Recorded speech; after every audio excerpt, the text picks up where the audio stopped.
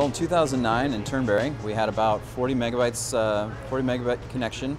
We had 5 access points, about 80 switches. The biggest technology area in the entire event was here in the media center. And now, this year, we have over 350 access points deployed. We have over 200 switches deployed.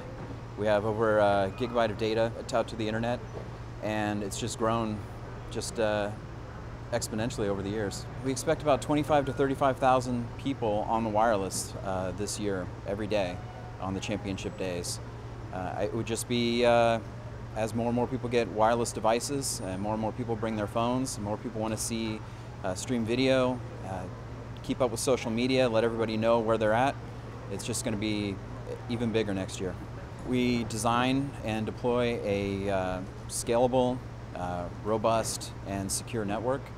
And we have challenges here with the weather, getting power out to remote locations, out to a food stand and an access point out in the middle of the 16th, where people are going to be eating and watching the game and tracking their players on the app.